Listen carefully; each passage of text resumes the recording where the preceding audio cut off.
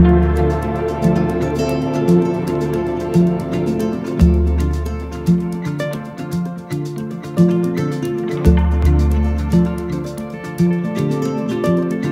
back to another video. In this one we're going to be looking at an amazing new AI tool by Adobe to enhance the audio quality of your dialogue recordings. Now this tool is called Speech Enhancement and it is free for you to use if you have a valid Adobe subscription. Now I've been talking a lot about AI tools on this channel as it pertains to the video production industry, and I want to be testing these tools because if they are a really valid tool to use in some use cases, then I want to take advantage of them, because ultimately anytime we can use AI to speed up our workflows or make our lives more efficient, then I want to be part of that game. So let's jump in right now. So Adobe Podcast is accessible via a web browser. Simply follow the link in the description to this video and you'll get a window that looks a little bit like this. You're simply just going to drag your MP3 or your WAV files into this box, click upload, and then what it's going to go and do is do the AI magic in the background, and then 2 or 3 minutes later, depending on how big and how long your audio file is, it'll just simply give you a download button. So that's the tool online, which you can see there, and you're free to go and use it yourself. But for me, I really wanted to test it on real world scenarios when it comes to video production. So the first recording we're going to listen to is Robbo here. He's one of our editors at work and he's sitting in our office. Now it's quite a lively, noisy environment, and let's take a listen to how it sounds just with the lav mic straight into the camera. Hello everyone, this is Robbo here. This is a test of the lav mic for Adobe Podcast in a noisy office environment. So just play that one more time. For Adobe Podcast in a noisy office environment. All right, and so this yellow item here is the enhanced audio. So basically what I have done is I've created an in and out point here, and then I've gone over to the deliver page and exported audio only, and I've exported a WAV file from the in and out points, and I've exported every single one of these sections individually. I've taken those sections and dragged them into this Dropbox area here, and then obviously downloaded them and re-imported them back into DaVinci Resolve. So it is a bit of a workaround if you're using this tool, if you're using something like DaVinci Resolve. When I'm working, I like to stay in the box as much as possible. So over on the Fairlight page, I like to use the in-channel effects and all sorts of VST plugins and external plugins that I can drag in and work right inside DaVinci Resolve. So I don't love the fact you have to export your audio and then re-import it once it has done its magic in Adobe Enhance. However, let's listen to the result. I'll just play the end of this original audio and then it will flow into the enhanced audio. Noisy office environment. Hello everyone, this is Robbo here. This is a test of the lav mic for Adobe Podcast in a noisy office environment. So that's incredible. Here's the before again. For Adobe Podcast in a noisy, So it's completely taken all that background noise away. It's also given it some really nice EQ, so it feels richer and fuller. It's also taken a lot of the sibilance away, and so it's sounding really, really nice, particularly because the environment is so noisy. Lav mic for Adobe Podcast in a noisy office environment. Let's take a look now at a cell phone recording in the same environment. This is just recorded with my Apple iPhone. This is Robbo here. This is a test of the audio for Adobe Podcast. I'm recording through a cell phone this time, about 30 centimeters away from my face. Hello everyone, this is Robbo here. This is a test of the audio for Adobe Podcast. I'm recording through a cell phone this time, about. So this is before. Podcast. I'm recording through a cell phone this time. And after. I'm recording through a cell phone this time, about.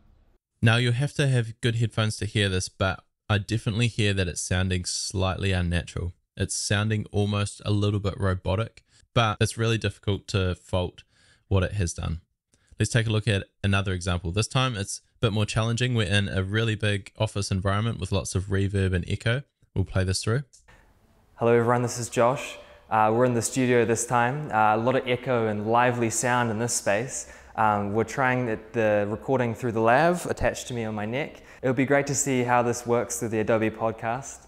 And just to remind you, the yellow section here is the enhanced audio and the green up here on channel 1 is the original. So I'll play this through. It would be great to see how this works through the Adobe Podcast. Hello everyone, this is Josh. We're in the studio this time. A lot of echo and lively sound in this space. So as you can hear, it's completely taken the echo away, taken a lot of that background noise out, and it sounds richer. It sounds like it's got a really nice EQ on it, something that I would try to do, but it's done it all automatically with this tool. This is the original again. We're trying the recording through the lav attached to me on my neck. It would be great to see how this works through the Adobe Podcast. Hello everyone, this is Josh. We're in the studio this time. A lot of echo and lively sound in this space. We're in the studio this time. And the original. We're in the studio this time. We're in the studio this time. We're in the studio this time. So it's a massive improvement. It's really good. Let's take a look at the same environment now, this time recorded with the iPhone. This time we're trying recording through the iPhone. We're in quite a lively environment still, a lot of reverb and echo and bouncing everywhere. We'll see this about a meter away from my face, this iPhone. We'll see how it sounds when it's fixed. This time we're trying recording through the iPhone. We're in quite a lively environment still, a lot of reverb and echo. So let's listen to the end here. We'll see this about a meter away from my face, this iPhone. We'll see how it sounds when it's fixed. In the enhanced version. We'll see this about a meter away from my face, this iPhone. We'll see how it sounds when it's fixed. Now hopefully you can pick up on that, but this is starting to sound a little bit robotic. It's almost tried too hard to take away a lot of that reverb. So let's take a closer listen. We'll see this about a meter away from my face, this iPhone. We'll see how it sounds when it's fixed. The only way I can describe this is it sounds staticky and it sounds a little bit robotic and metallic. We'll see this about a meter away from my face, this iPhone. We'll see how it sounds when it's fixed. Considering where we've come from, it's pretty good. This is the original. We'll see this about a meter away from my face. This is the enhanced. We'll see this about a meter away from my face. Yeah, it's just a little bit metallic for my liking. It's gone too far. And unfortunately, this is the downside of using a tool like this, is because you don't have the parameters to play with. So there's definitely still a need for plugins. However, the amount of time it took me to get that result was instant. I just had to simply export it, upload it to Adobe Enhance. All right, one more example. Let's take a look now at a external audio recording. And this is a busy street, which you can see here. Hi everyone, we're outside today with a Ursa test. Oh, here we go, there's a bus coming past. We'll see how that sounds. It's pretty loud. Oh, there's a... Let's listen to that bus sequence again. That sounds. It's pretty loud. Oh, there's a... I'm running out of words to say. And this is enhanced. Pass, we'll see how that sounds. It's pretty loud. Oh, there's a... I'm running out of words to say. My name's Robbo, we're outside. So it's done a really, really good job here. It's sounding pretty natural. Test. Oh, here we go. There's a bus coming past. We'll see how that sounds. Now, the power of enhancing your audio like this and taking away the background noise is that it gives you the ability to mix in the ambient noise from other sources if you want to. For example, here I've just dropped in a stereo recording of some outside pedestrians and that traffic noise. And so we can add that in now to our scene when we want to and actually increase the ambience, but we have full control over it.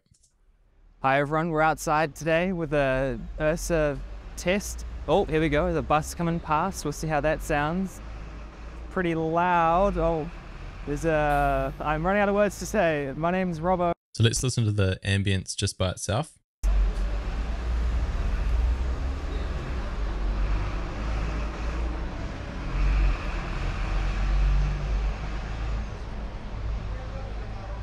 Great. What's also great now, having a really clean dialogue track, is we can do things to the ambience to really help mix it in with the dialogue. For example, if we just do a little bit of a cut between 2 and 4K on the ambience. Test. Oh, here we go. There's a bus coming past. We'll see how that sounds. We can really increase that ambient level. So let's go to, say, 5. So this will be, or -5. This will be really loud, but you'll still be able to hear the dialogue. Hi everyone, we're outside today with a Ursa test. Also in the EQ, just after listening to this, I'll give it a low cut. Oh, here we go, there's a bus coming past. We'll see how that sounds. Pretty loud. Oh, there's a... I'm running out of words to say. My name's Robbo, we're outside.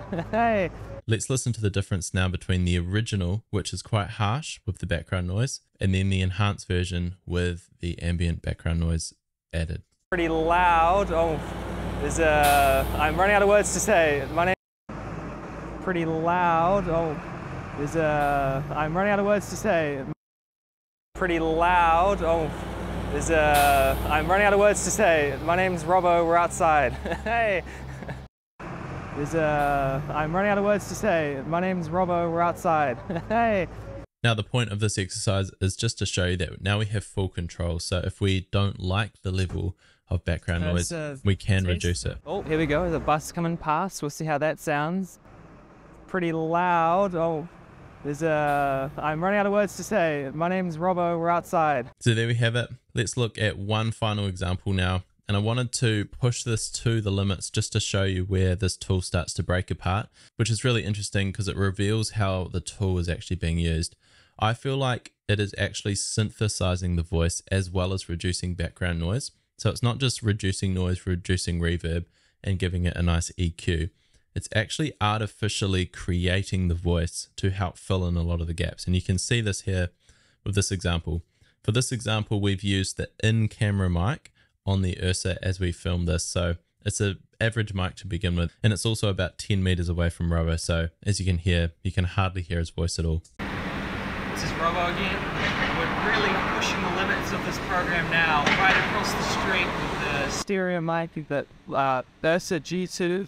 See how well it does, I'm not sure. Lots of noisy birds and cars. Okay, did you hear that shift? This is the enhanced version. Stereo mic that Ursa G2. See how well it does, I'm not sure. Lots of noisy birds. Yeah, it just cracks me up every single time. He sounds like a chipmunk and it doesn't sound good at all. But obviously we came from this point. This is Robbo again. We're really pushing the limits of this program now. Right across the street. Well, it does, I'm not sure. Lots of noisy birds. And the fact that it can do anything is quite amazing, but this is an example of where it's just been pushed way too far. It's completely unusable for a video production situation. So I also did a couple of recordings with my iPhone doing a selfie recording in a bathroom, which is quite bright, and you can hear the result here. We are now in an echoey bathroom. Obviously I'm moving around, and bathrooms are renowned for the terrible audio. They're obviously really bright, they're really echoey, and quite a lot of reverb in the room. Again, this audio is completely rubbish in my opinion. It's all broken apart, it sounds robotic, sounds a little bit metallic, and just not something that I'd want my audio to sound like. The terrible audio. They're obviously really bright, they're really echoey, and quite a lot of reverb in the room. However, what we can do with a situation like this is blend in the new enhanced audio with the original and just decrease the original audio a little bit, because we still want a little bit of that presence of the space, but with the enhanced audio over the top, it actually does increase the quality a little bit. So this is the original. The terrible audio. They're obviously really bright. And when we blend it in, and quite a lot of reverb in the room. And hopefully this is a really good test of what Adobe Enhance is capable of. So I'm just going to A/B this. I'm going to start it here. So it's going to play through with just the original, and then it's going to blend in the enhanced, not too loud, just to give the voice a little bit more presence. The terrible audio. They're obviously really bright, they're really echoey, and quite a lot of reverb in the room. And hopefully this is a really good test of what Adobe Enhance is capable of. So I think this is a really good use case. You could enhance your audio and then blend it in with the original. Let's go back to this example. Pushing the limits of this program now. Right. And we'll try the exact same thing. So this is obviously the original here. Right across the street with the stereo mic.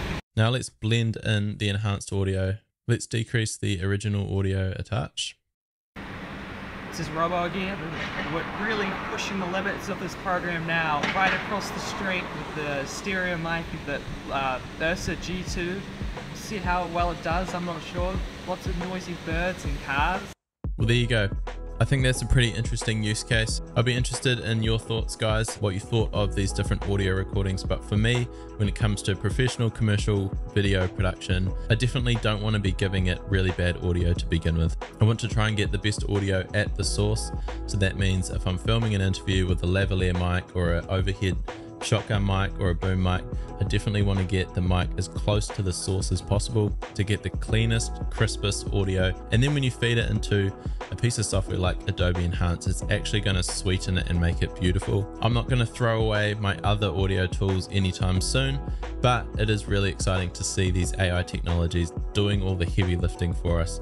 I would love to see Adobe Enhance incorporate some manual adjustments. For example, if we can pull back a little bit on the noise reduction, or pull back on the amount of synthesized voice, or whatever that robotic metallic tone is, if we could pull back on that and manually adjust a lot of those settings, then I think it could be a very valid tool within the video production world. And as always, this channel is here to support the video production industry. So if I come across a tool within my video production work that I genuinely think would benefit you guys, I'm going to shout it out here on this YouTube channel. If you found this video valuable, I'd love it if you could give it a thumbs up and subscribe to this channel, and also hang out in the comment sections below. I'll be there to answer any questions. For now, peace out, and we'll see you in the next one.